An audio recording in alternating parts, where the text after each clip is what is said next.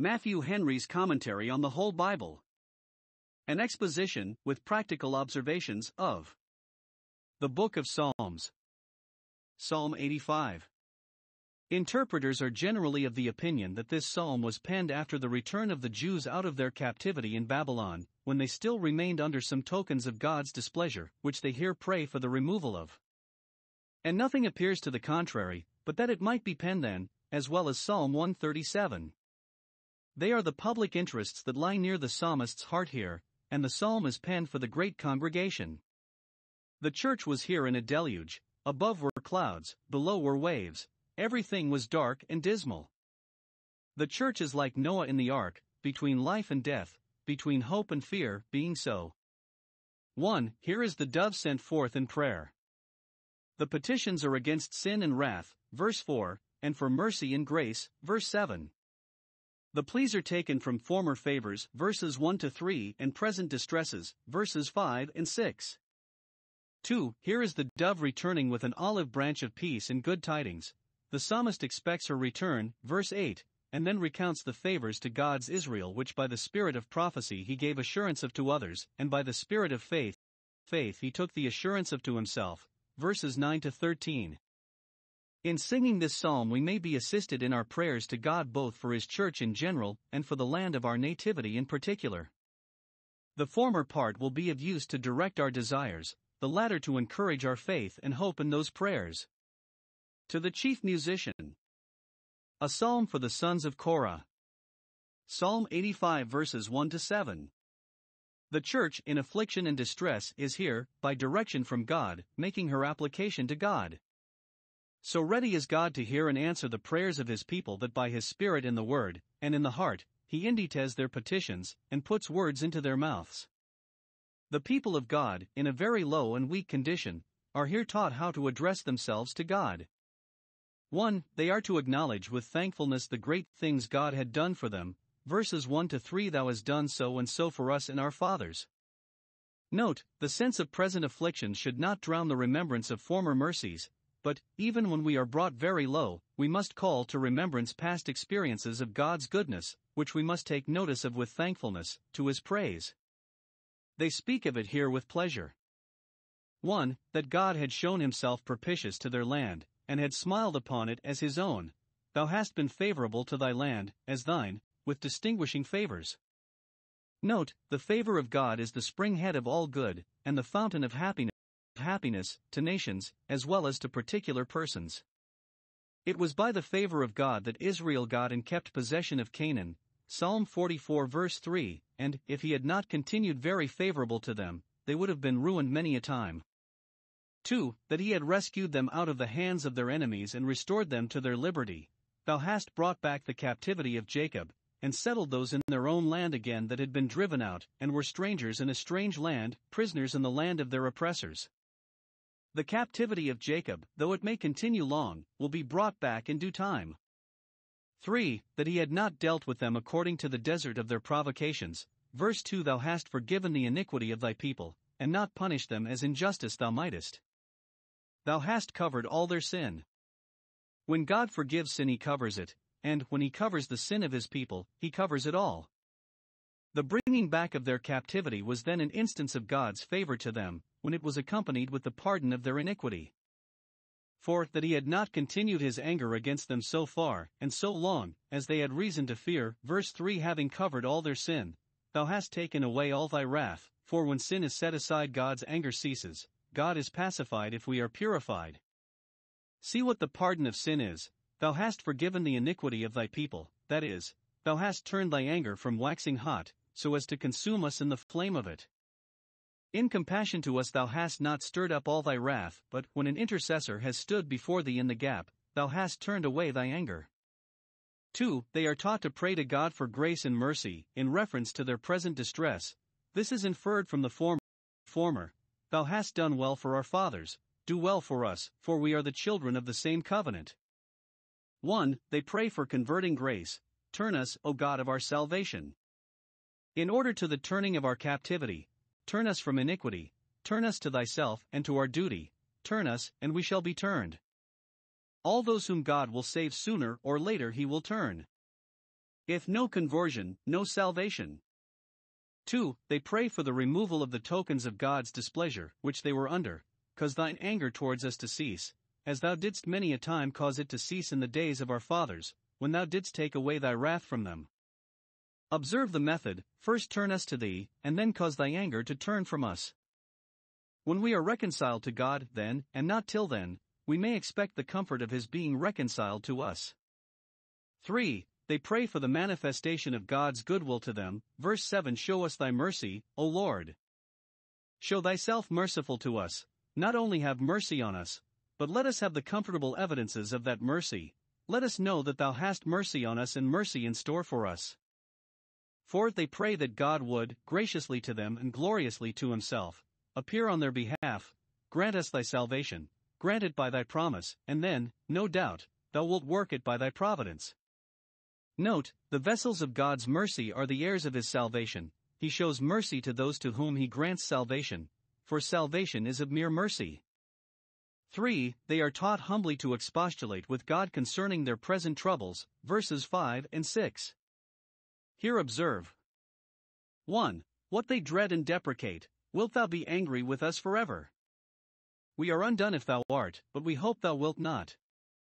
Wilt thou draw out thy anger unto all generations? No, thou art gracious, slow to anger, and swift to show mercy, and wilt not contend forever. Thou wast not angry with our fathers forever, but didst soon turn thyself from the fierceness of thy wrath. Why then wilt thou be angry with us forever? Are not thy mercies and compassions as plentiful and powerful as ever they were? Impenitent sinners God will be angry with forever, for what is hell, but the wrath of God drawn out unto endless generations? But shall a hell upon earth be the lot of thy people? 2. What they desire and hope for. Wilt thou not revive us again? Verse 6. Revive us with comforts spoken to us, revive us with deliverances wrought for us. Thou hast been favorable to thy land formerly, and that revived it. Wilt thou not again be favorable, and so revive it again? God had granted to the children of the captivity some reviving in their bondage, Ezra 9 verse 8. Their return out of Babylon was as life from the dead, Ezekiel 37 verses 11 and 12. Now, Lord, say they, wilt thou not revive us again, and put thy hand again the second time to gather us in? Isaiah 11 verse 11, Psalm 126 verses 1 and 4. Revive thy work in the midst of the years, Habakkuk 3 verse 2. Revive us again. 1. That thy people may rejoice, and so we shall have the comfort of it, Psalm 14 verse 7. Give them life, that they may have joy. 2. That they may rejoice in thee, and so thou wilt have the glory of it. If God be the fountain of all our mercies, he must be the center of all our joys. Psalm 85 verses 8 to 13. We have here an answer to the prayers and expostulations in the foregoing verses. 1. In general, it is an answer of peace. This the psalmist is soon aware of, verse 8, for he stands upon his watchtower to hear what God will say unto him, as the prophet, Habakkuk 2 verses 1 and 2. I will hear what God the Lord will speak. This intimates 1. The stilling of his passions, his grief, his fear and the tumult of his spirit which they occasioned. Compose thyself, O my soul, in a humble silence to attend upon God and wait his motions. I have spoken enough, or too much, now I will hear what God will speak, and welcome his holy will. What saith my Lord unto his servant? If we would have God to hear what we say to him by prayer, we must be ready to hear what he says to us by his word. 2. The raising of his expectation. Now that he has been at prayer, he looks for something very great, and very kind, from the God that hears prayer. When we have prayed, we should look after our prayers, and stay for an answer. Now observe here. 1. What it is that he promises himself from God, in answer to his prayers. He will speak peace to his people, and to his saints. There are a people in the world who are God's people, set apart for him, subject to him, and who shall be saved by him. All his people are his saints, sanctified by his grace and devoted to his glory. These may sometimes want peace, when without our fightings and within our fears, but sooner or later, God will speak peace to them. If he do not command outward peace, yet he will suggest inward peace, speaking that to their hearts by his Spirit which he has spoken to their ears by his word, and ministers and making them to hear joy and gladness. 2. What use he makes of this expectation? 1. He takes the comfort of it, and God will speak peace to them, if he do not command outward peace, yet he will suggest inward peace, speaking that to their hearts by his Spirit which he has spoken to their ears by his word, and ministers and making them to hear joy and gladness. 2. What use he makes of this expectation? 1. He takes the comfort of it, and so must we. I will hear what God the Lord will speak, hear the assurances he gives of peace, in answer to prayer. When God speaks peace, we must not be deaf to it, but with all humility and thankfulness receive it. 2. He cautions the saints to do the duty which this calls for, but let them not turn again to folly, for it is on these terms, and no other, that peace is to be expected. To those, and those only, peace is spoken, who turn from sin, but if they return to it again, it is at their peril. All sin is folly, but especially backsliding. It is egregious folly to turn to sin after we have seen to turn from it, to turn to it after God has spoken peace. God is for peace, but when he speaks, such are for war. 2. Here are the particulars of this answer of peace. He doubts not, but all will be well in a little time, and therefore gives us the pleasing prospect of the flourishing estate of the church in the last 5 verses of the psalm, which describe the peace and prosperity that God, at length, blessed the children of the captivity with, when, after a great deal of toil and agitation, at length they gained a settlement in their own land. But it may be taken both as a promise also to all who fear God and work righteousness, that they shall be easy and happy, and as a prophecy of the kingdom of the Messiah and the blessings with which that kingdom should be enriched. Here is 1. Help at hand, verse 9. Surely his salvation is nigh to us, nigher than we think it is. It will soon be effected, how great soever our difficulties and distresses are, when God's time shall come, and that time is not far off. When the tale of bricks is doubled, then Moses comes. It is nigh to all who fear him. When trouble is nigh, salvation is nigh, for God is a very present help in time of trouble to all who are his, whereas salvation is far from the wicked. Psalm 119 verse 155. This may fitly be applied to Christ, the author of eternal salvation. It was the comfort of the Old Testament saints that, though they lived not to see that redemption in Jerusalem which they waited for, yet they were sure it was nigh, and would be welcome, to all that fear God.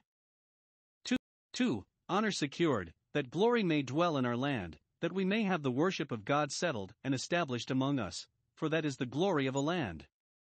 When that goes, Ichabod, the glory has departed; when that stays, glory dwells.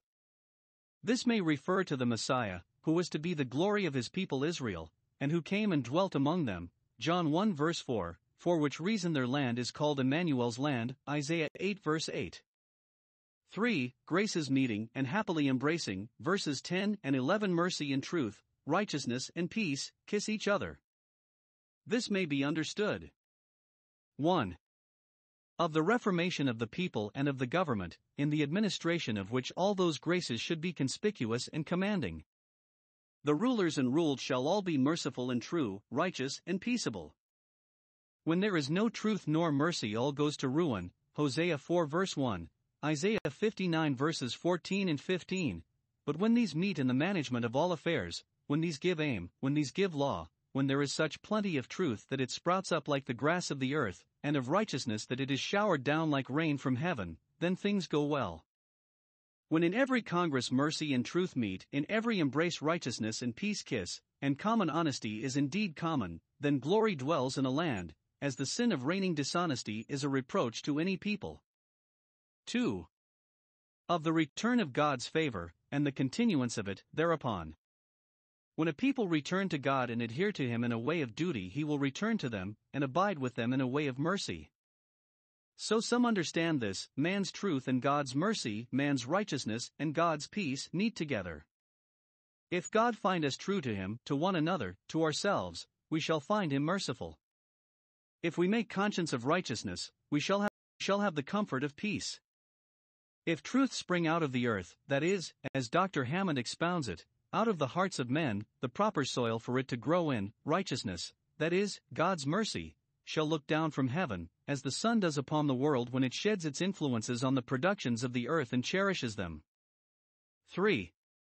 Of the harmony of the divine attributes in the Messiah's undertaking. In him who is both our salvation and our glory, mercy and truth have met together, God's mercy and truth, and his righteousness and peace, have kissed each other. That is, the great affair of our salvation is so well contrived, so well concerted, that God may have mercy upon poor sinners and be at peace with them, without any wrong to his truth and righteousness. He is true to the threatening and just in his government, and yet pardons sinners and takes them into covenant with himself. Christ, as mediator, brings heaven and earth together again, which sin had set at variance. Through him truth springs out of the earth, that truth which God desires in the inward part, and then righteousness looks down from heaven, for God is just, and the justifier of those who believe in Jesus. Or it may denote that in the kingdom of the Messiah these graces shall flourish and prevail, and have a universal command. For great plenty of everything desirable, verse 12, the Lord shall give that which is good, everything that he sees to be good for us. All good comes from God's goodness, and when mercy, truth, and righteousness have a sovereign influence on men's hearts and lives, all good may be expected. If we thus seek the righteousness of God's kingdom, other things shall be added. Matthew 6 verse 33. When the glory of the gospel dwells in our land, then it shall yield its increase, for soul prosperity will either bring outward prosperity along with it or sweeten the want of it. See Psalm 67 verse 6. 5. A sure guidance in the good way, verse 13, the righteousness of his promise which he has made to us, assuring us of happiness, and the righteousness of sanctification, that good work which he has wrought in us, these shall go before him to prepare his way, both to raise our expectations of his favor and to qualify us for it, and these shall go before us also, and be our guide to set us in the way of his steps, that is, to encourage our hopes and guide our practice, that we may go forth to meet him when he is coming towards us in ways of mercy. Christ, the Son of Righteousness, shall bring us to God and put us into the way that leads to him. John Baptist, a preacher of righteousness, shall go before Christ to prepare his way. Righteousness is a sure guide both in meeting God and in following him.